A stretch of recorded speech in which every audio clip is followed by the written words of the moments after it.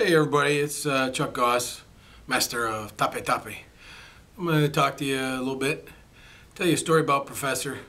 You know, all the masters were lucky. They got to spend a lot of time with Professor, traveling around the world, doing different things, seeing different places, meeting different people.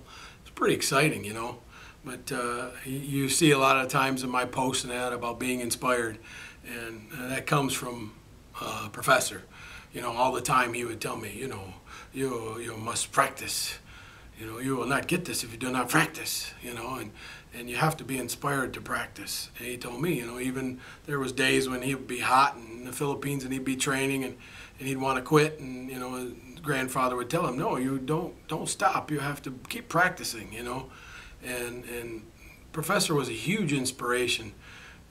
You just look at you know, all the masters of Tape Tape and talk to them. They all have stories about how Professor influenced them and how they were able to use what Professor gave them to motivate them in other things other than just the martial arts, in their personal lives and their work and their relationships and everything.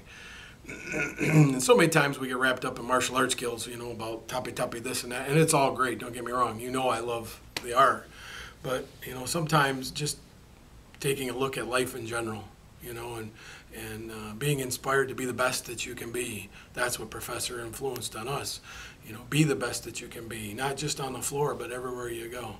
And that's what I loved. One of the biggest things I loved about Professor is he was a real human being, you know, and on top of the unbelievable amount of martial arts skill. And I guess that all goes hand in hand of being a great grandmaster. You know, he knew how to talk the talk and walk the walk, and that's why I try to inspire you guys to and keep using that inspiration he gave me to inspire other people. And I'd like you to do that as an instructor, as a practitioner. Every chance you get, try to share that inspiration with other people and get them fired up. Now, go out there and start training.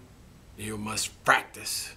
Check us out on the new Master of Tape Tape website on Facebook, and check out my Facebook. Check out Master Ken's, Master Brian Z's, Master Brian John's, Earl.